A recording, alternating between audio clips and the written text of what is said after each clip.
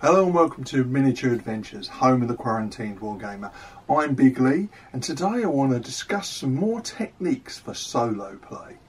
So back in February I did a video extolling the virtues of solo wargaming, and it proved to be quite popular. And in that video I listed several benefits that immediately leapt off the top of my head, such as it's a great way to learn a new set of rules. You can take your time to enjoy a game. It's great training to help you think like the enemy, and it gives you some much needed tactical practice. And the video has been very popular indeed. Clearly there's plenty of interest out there in solo gaming, and hopefully that will continue long past lockdown when people get back into their clubs and still want to do a little bit of solo play in between games down the club or with their friends. So today I thought what I want to do is look at some solo techniques in a little more detail than I did in the original video. So back in February I mentioned the use of chance or tactical cards as a great way of randomising multiple options. Now lots of board games use this method. I mean, the most obvious example would be Monopoly. In fact, if I remember rightly, Donald Featherstone actually says as much in his book Solo Wargaming. And it's a great way of introducing unexpected events, both good and bad, into a game that could affect either side randomly. They are, by definition, completely random, and they work best if those effects are subtle rather than game changers. They should be a minor frustration or boon to either side. Fast horse, for instance, you could have a card come out saying fast horse, where the leader can move faster during this particular turn, or bad boots. Poor fitting shoes reduce the unit's speed for the rest of the game. Lucky shooting, just this turn they get a +1 to their shooting bonus, a particular unit for instance. Confusion, a particular unit gets confused over its orders and doesn't move this turn for no apparent reason. Pluck, unit gets a bonus in melee just this turn. They've got the bit between their teeth and they fight a little bit more stubbornly. There's infinite variety in the use of chance cards. It's really only limited by the imagination of the player writing those chance cards before the game starts. Now, the other advantage with using chance cards is that it's a great way of injecting a bit of narrative into a game, because you can make chance cards as descriptive as you like. They can add a little bit of colour to that solo game, and you can use them in regular games with other players as well, so they're not just limited to solo games. But as I've already mentioned, when you use chance cards, they shouldn't be game changers. The effects should be subtle, that create an interesting moment, a little bit of randomisation at a particular point in a game. They shouldn't completely change the outcome of the entire battle. Now, another method that is really good to be used, and again I mentioned it in my previous video, is basically some form of programmed AI. That could be a simple set of rules that basically govern how the enemy units are going to behave when you're playing against them. A great example of that would be the rules in the Mr. Babbage rules in The Men Who Would Be Kings. And this describes how the enemy units will behave under certain conditions. When faced with the enemy, this type of unit will always charge as their preference, for instance. It makes for a very logical approach, and it makes the enemy fight sensibly. They're not going to do something completely bizarre and out of character. And therefore it means that they play in a much more realistic way. It feels more natural. The downside, of course, is that when you have programmed actions like this, it's very easy for you, as the living player on the other side of the table, to predict what the enemy are going to do. So it works well when you use it with a combination of other techniques, like chance cards that add a little bit more random element to it. But it is a useful one to think about. So I'd recommend having a look at the Mr. Babbage rules. They're really good, but you can write something yourself that basically outlines how certain units are going to behave under certain conditions, and then you can play your game and you know that you're not making biased decisions for the enemy units, because you're following that programmed set of instructions for them. And then there are some elements in a game, like things like reserves, terrain or environmental factors, which can be randomised on a table with your set of dice, so that they avoid some predictability, add builds in a little bit more randomness to the way the game is going to run. So, for instance, reserves. Roll the entry point for where the reserves are going to come onto the table, or roll to see if they turn up at all. It behaves in many respects. It sort of behaves in a similar way to like random encounter tables in role-playing games. You don't know exactly what unit's going to appear where. And that applies to both sides, both the person whose reserves they are and the enemy units. But certainly you can use that for randomising the enemies, the AI's bringing on of reserves. And basically until that dice is rolled, it's a mystery to everyone exactly what's going to happen. You can do something similar with terrain, randomising the terrain. It often comes up in sets of rules when they talk about how to set up a table. If you're using scenarios, there's often rules in there for randomising the terrain. So you roll for what types of terrain is going to be used and where it's going to appear. Added to that, I would say, if you're going to play a game like that, randomise which side of the table you're going to end up playing on, because that way no unconscious bias can get involved in the way that you set up the table. If you did place a piece of terrain thinking that would be helpful and then you roll the other side of the table, it's your own fault. So it should reduce any of that bias from seeping into the game. And random terrain can create all sorts of tactical problems that then need to be overcome, because sometimes that terrain won't necessarily be logical in some respects. Forget your geography, place it as the dice tell you to, and then see what happens.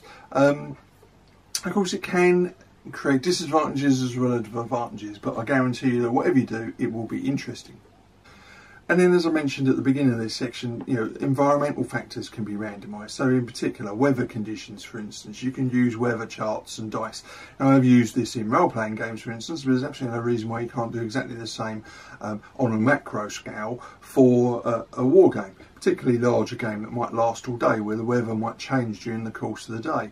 It's often used in games involving ships, sea-based games where you want to change the wind direction. So there's rules for rolling to see if the wind direction changes.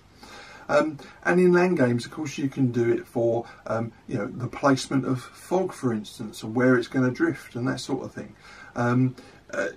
Rain could be diced for to see whether it interferes with visibility and the terrain itself. Is it going to make certain areas of the battlefield difficult going that perhaps were easier early in the game?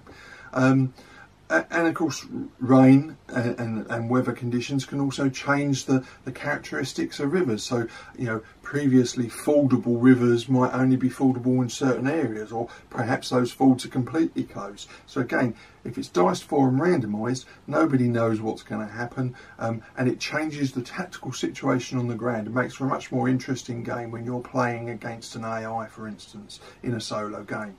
And one of my favourite rules is the simplest. Basically, it's 50-50.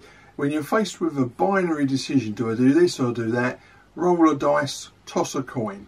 This is my go-to option when I don't know what to do, really.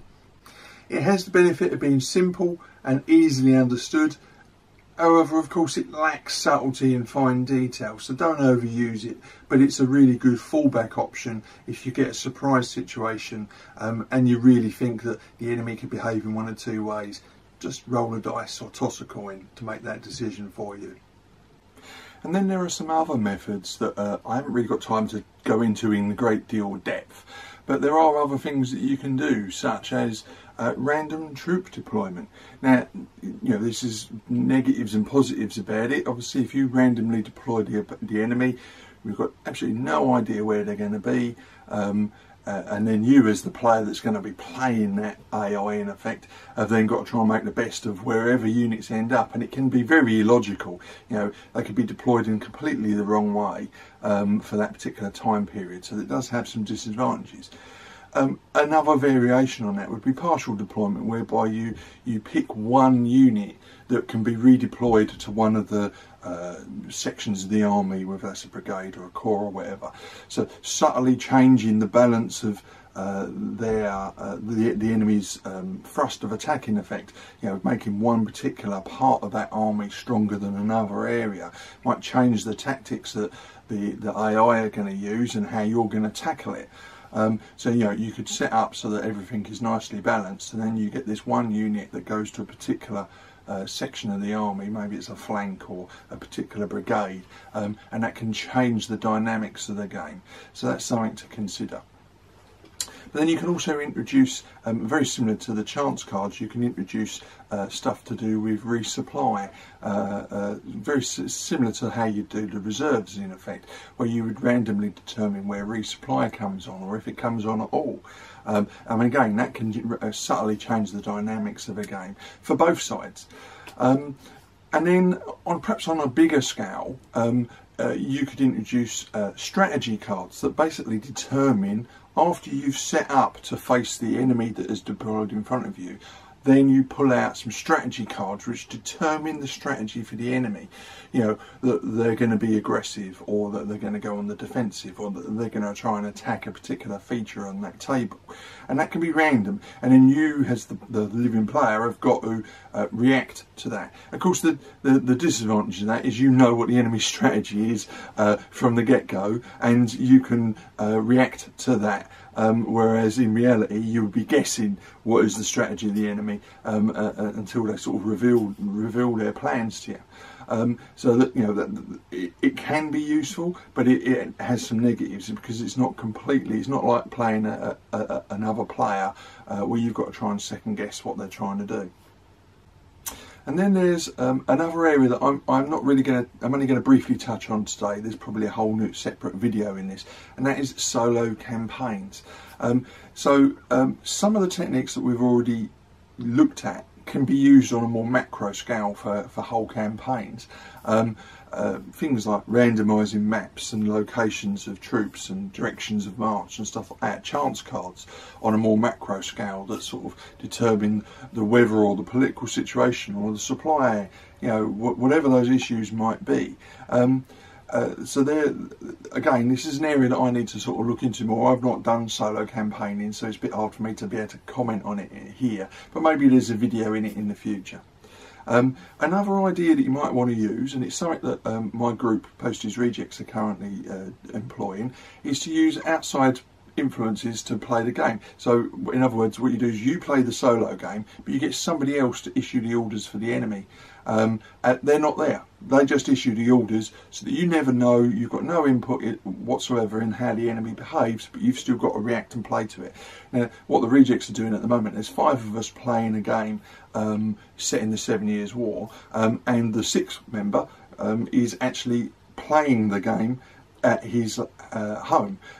So we issue orders for our various brigades and so on, and then he has to enact those orders as best he can in the best interests of that particular army, for both sides. And of course, we're directing the battle, but he has to play it out. Now, you could do it that he was playing one side and we all played the other side. In this particular version, we've got 2 sides playing against each other, and he runs the game on his table. But you could just as easily have all those players playing separate brigades on one side and him on the other side. Of course, the downside of that would be that he would know what the strategy of the enemy is and can react to it. But I'm sure there are mechanisms that could be put in place that would make that fairer. But certainly it's an option if you want an AI that acts with a certain degree of intelligence and certainly some logic. We won't mention strategic skill, but you know, at least it would be independent of yourself, and then you could play the game accordingly. Now, when playing solo games, I do have a set of golden rules, and I've mentioned them in some of my earlier videos, and I still think that they're worth bearing in mind, whatever other rules you use for determining how to operate the enemy during a solo game. Be flexible. Solo rules that work in one scenario or rule set won't always work in another, so find what works for that particular game or that particular rules. And remember, no one's watching. There's no right or wrong way to do this, and if you make a mistake, you know, reset like you would in a computer game. Go back a stage and see if that changes. The ultimate rule when you're playing on your own: be prepared to cheat. Occasionally, what doesn't work, you know, you can test something out without any judgment, and see if that a different way of doing things work. because as I said at the beginning, solo play is a great way to learn a new set of rules, and you might do something and go, oh, I didn't do that right, or I could have done that better. So reset slightly and do it again. So be prepared to cheat, no one's watching. And then of course I would always say is read the literature that's available. There's loads of books. Featherstone's a fantastic book on solo gaming, but there's lots of other stuff out there. Gaming blogs, YouTube videos. Find whatever you can to give you some ideas about how to roll. And a lot of rules will include some element of advice on solo play and randomising of certain elements of the game. So look out for those and try and employ them if you can. Well, I hope you found that interesting, and of course if you did, please like, subscribe and share. So until next week, get as many games in as you can, of course, stay safe and keep rolling high.